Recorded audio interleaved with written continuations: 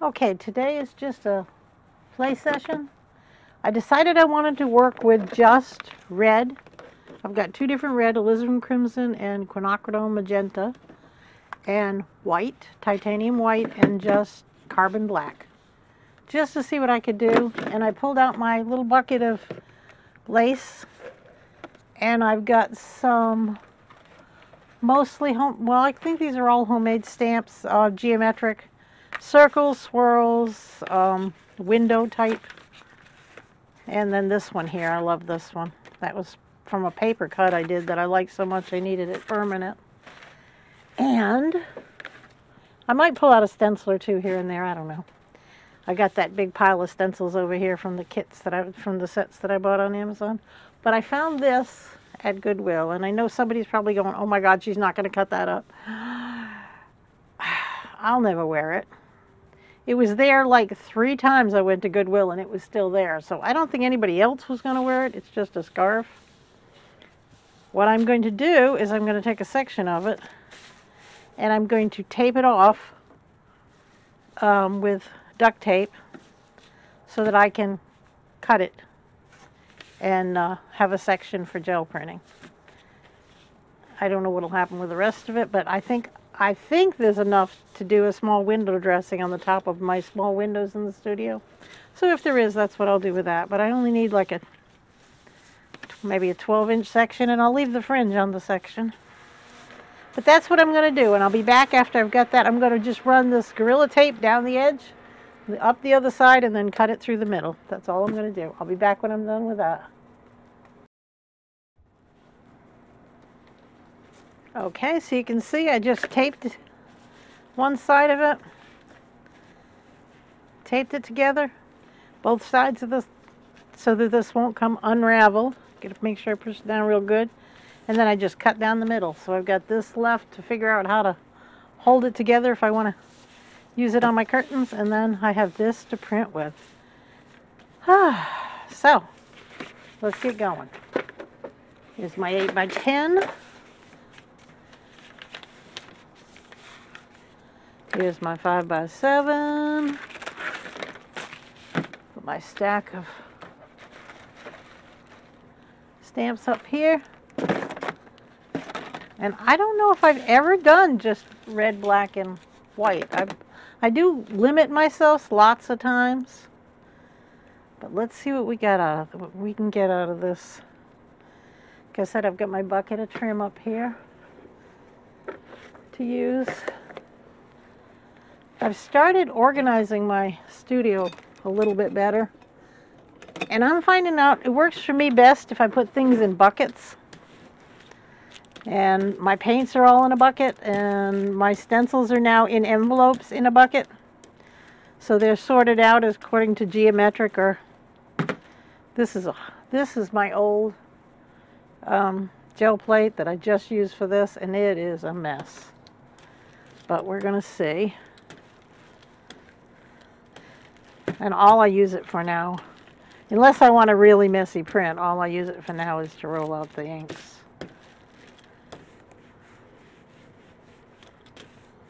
Now, if I wanted a really smooth roll, I would probably use one of the newer ones. Let's see what this new stuff does. All right, let's just try it on a plain sheet of paper. I don't think I'm going to use any deli paper today. I think we're just going to use this plain stuff. And if you hear anything going on and off in the background, I apologize, but that's my heater. And while I will shut the air down and come out here at night so you can hear me better, I'm not going without the heat. Oh, that's interesting for a first time. Let's try and pull some more of it up. Obviously didn't get down the middle real well. I just bought this sweater, but it's thrift store. So I bought it to use out here in the studio because it gets cold out here. Now that is interesting. Can you see the? Oh, I hope I'm not getting those lines in my video. Can you see that? Oh, it's much better when I put it in front of the lamp here. All right, we're going to put that to one side because we're going to print over that. Now let's take a section of this on another sheet. Just a section. See what we get. Ooh, that is nice. Was that worth cutting up? You be the judge. I think it was. Very nice. Let's go back and take a section on this. Take the rest of it on this one. Oh, I think that was worth cutting up. That is nice. And I'm getting the greens from my last printing, which was green. All green. Now let's do some carbon black. Now I'm going to have pinks and grays in it. I'm not just doing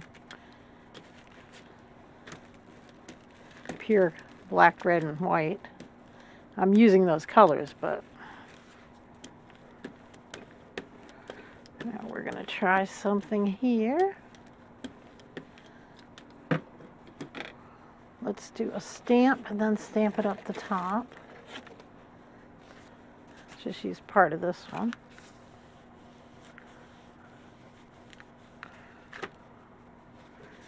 Bring it up here.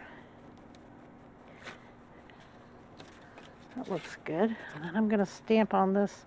Oh, the backs fell off a few of my stamps. I do need backs on them.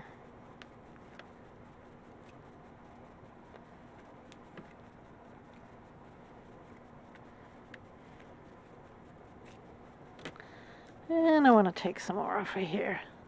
Then we're going to print that over that first one. We might come back with white. Alright, we're going to print this over the first one. I think we'll go this way. See what we get. I find it really helps sometimes to limit your colors or limit your... Well, what I've started doing is instead of staring in front of the whole box of stencils, I'll take out the ones I'm going to work with that day.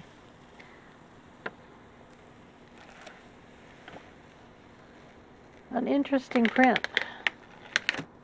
Except for that hair or something that's across it, but it's probably something out of that scar. But that's interesting. Now I'll come back again on this one with something else probably going this way. Let's pick this up. First, let's find that hair. Oh, yes, it is a hair. I can't blame the scarf. It's me. I seriously need a haircut. It looks like it came up, probably.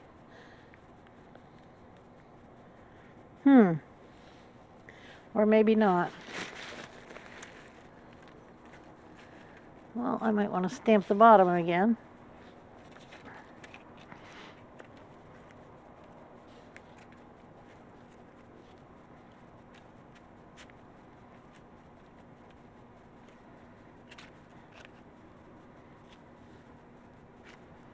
Okay. Let's just go over this one.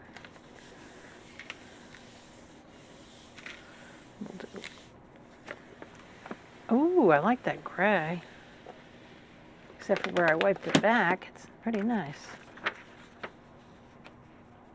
But see, I'm getting pink, I'm not getting red. Let's see if I can finish this with black. Because I do like the gray. Cleaning this off. Let's see if we can get a little bit more red. I don't know which red I used the first time. I don't think it was this one. This is the Alizarin Crimson.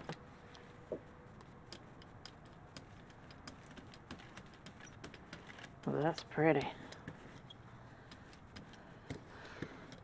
But the one thing I do like about this Golden Open that I started using is everything I've used so far is really transparent. I love that look. All right, let's use this.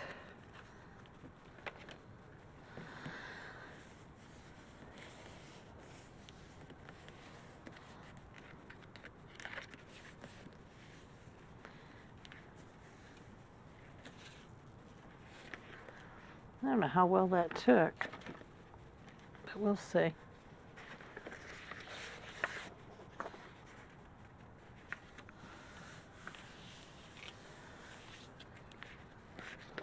So far I'm liking the gray, and well, I'm getting pinks, but I can keep going over it. It'll get darker. Oh, I like that. That has a nice look to it. Now let's come back with some Quinacridone red. Let's see if this does better.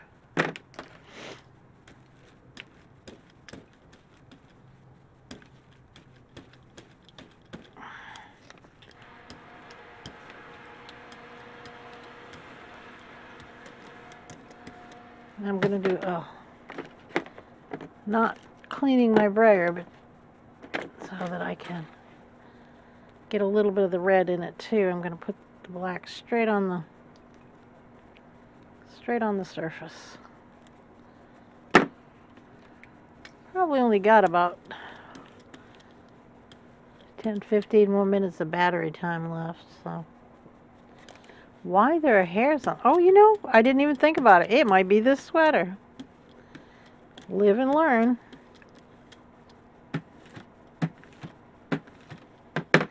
Now,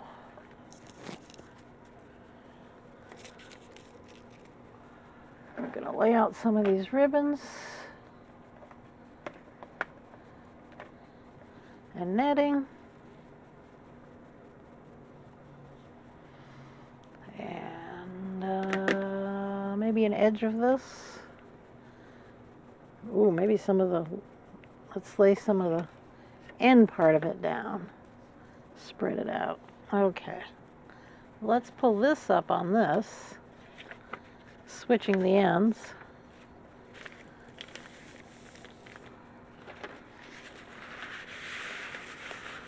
Now this paper's wrinkling, but I'm not trying to get a precise impression, so it doesn't matter so much.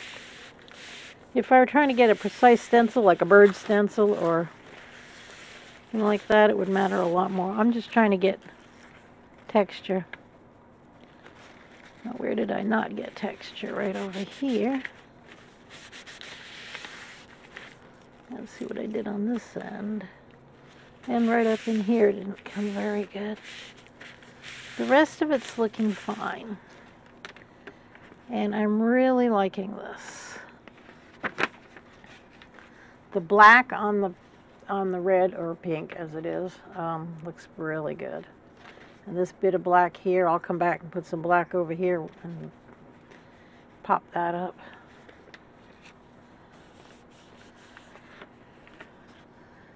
Balance it out a little.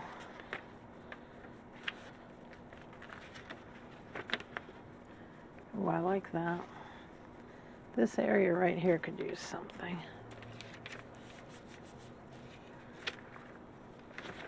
All right, I like that. I'll take that, let it dry, and then take it in and see what I can do with my pens and pencils with that. I like that. We're going to call that one a done. But we haven't added the white yet. Let's pull all this up and see what it does on a sheet and then go over that with white. I got all that there picked up.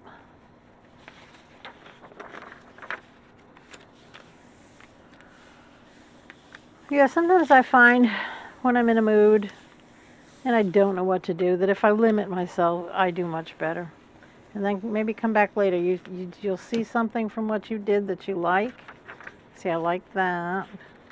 But I might like more of that gray right there. I like that. But let's see what the white's going to do now.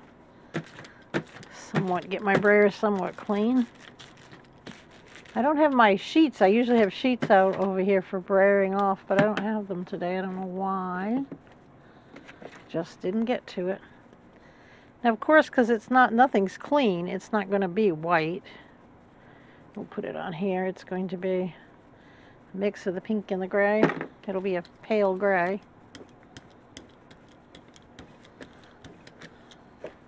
It is the sweater, I swear. Or it's that scarf, because I see more of it. But you know what? I'm just going to embrace it and leave it there. Now, I'm going to pull up some of this pink and some of the pinky gray.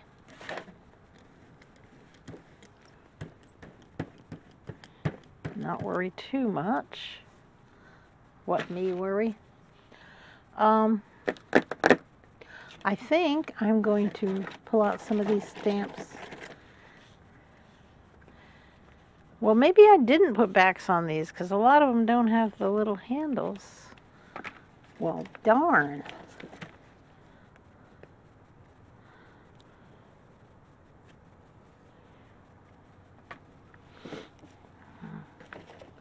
I have a bunch of these rectangles that I never use, so I guess maybe I just didn't get around to putting handles on them. I'll have to do that today, though. They're very crisp. I like them. And we're going to maybe pull up a little bit of this, because that's way too white in that middle. I'm not that fond of that. This will just leave little marks, see? All right, let's pull this up on its own sheet. And then whatever's left we'll pull up on top of that other sheet. I'm not even centering these papers properly today. Ooh, it's very pale, but it's very interesting. It looks like an old magazine photo that's faded. Let's see what this will do to the middle of this one.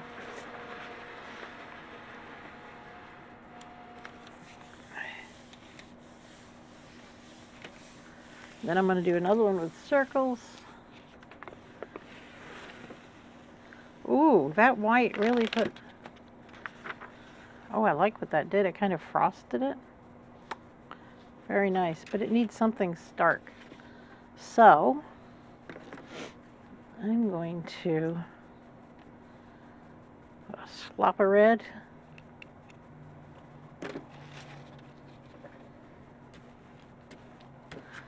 See how big a area of thick paint I can get right here.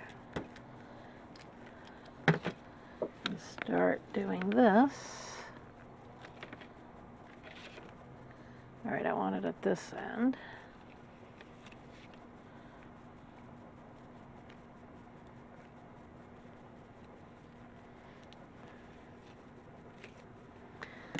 There's a bullseye one somewhere.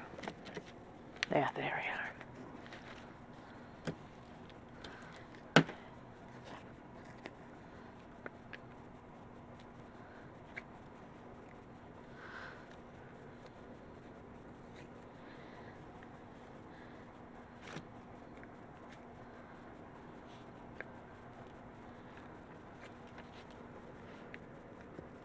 Now let's do this over that black and see if it shows up.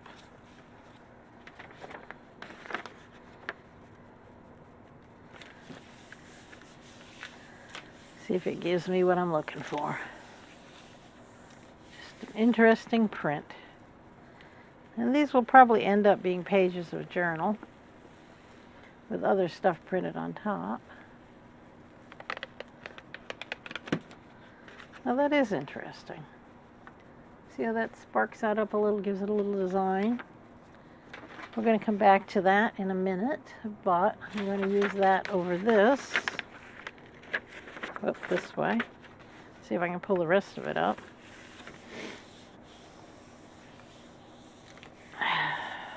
And this is the last of that dollar store sketchbook pages I used to use. They haven't had them in months now, at least a couple months. That really is disturbing. I used to count on those. But you've always got to adjust in art, I guess, to whatever supplies are available. Well, it's not as good as it was in the other one, but I like it. Now let's get something even darker going.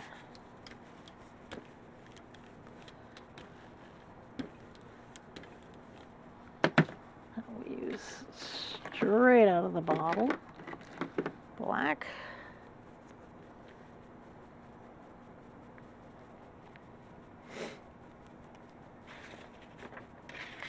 No, that one's very dull. I'm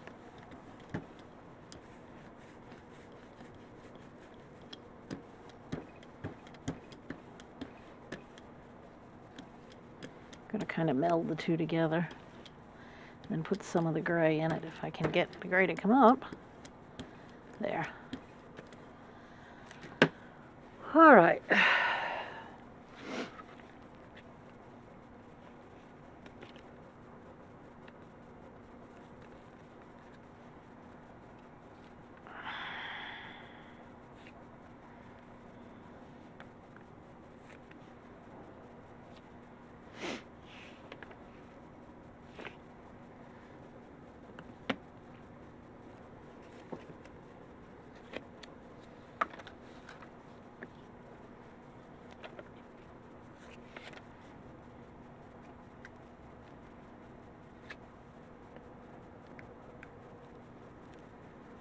This is going to be a very dark one, which I don't mind at all. Is there anything else I want to do to it? I don't know. Let's just pull the dark one and then we'll see. I might do some white on top of it. Or maybe some pink. Oh, I don't think I need to do pink on it. Look at that. That's the magenta.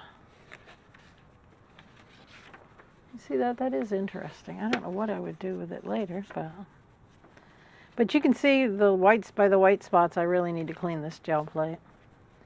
It is not doing what it's supposed to be doing.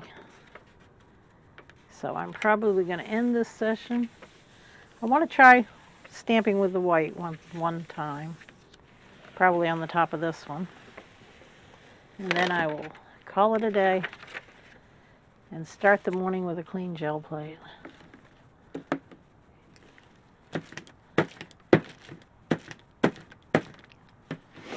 But let's just put some white over this. Well, maybe some white.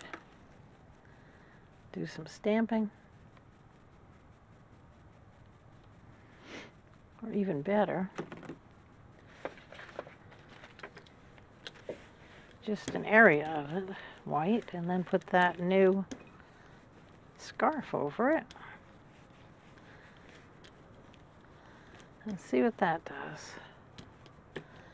And when you do something like that where you want, I don't necessarily want it to be,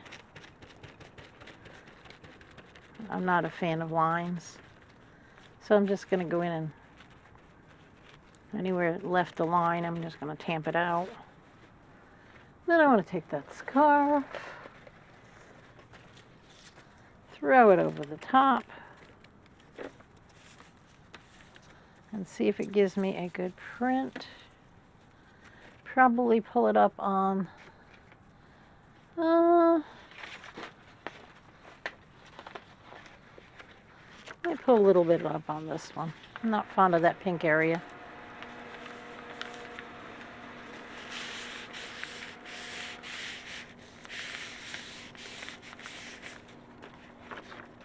Ooh, look at that.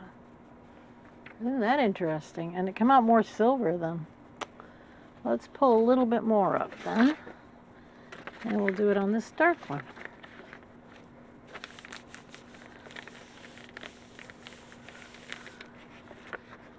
Oh, very nice. See, it almost looks silver. I know you probably can't see on the camera, but then you see that because it's actually gray, but it almost looks silver. And then pull this up with that other one, and I'm done for the day. Let's do this side. It's the least interesting side. And maybe next time I do this, I'll use a more basic red. Well, it's interesting. It's not great. I'm probably going to want to put one more thing on top of it because that kind of toned everything down, but it's not bad. But this is what I've done. Let me zoom down real quick.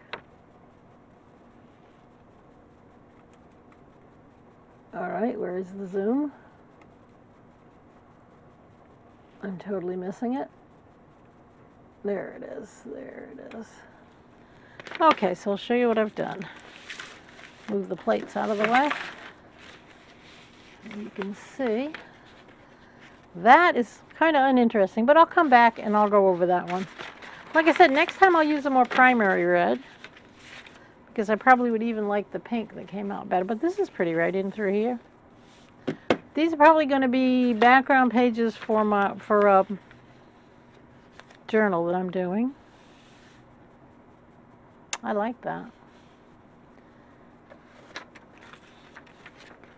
I really like this. It's interesting. I don't know if you can see the whole thing. Maybe I should pull up a tad. There we go. This one, which I do like, I can see something coming of that. And as you know, I'll go over them with my pen and ink. So, and that one right there. So I'm probably not going to put the photos at the end like I usually do, because you've seen them all. Thank you very much for viewing my video. I hope you enjoyed it as much as I enjoyed doing it. Put a like if you like the video, please. Subscribe if you want to see more. And hit the bell icon if you want to be notified when more came out. Wait a minute. Am I imagining I'm not here anymore? When more come out, I think I need to go in and get some coffee. And you have a lovely, lovely day. Thank you very much for viewing my video.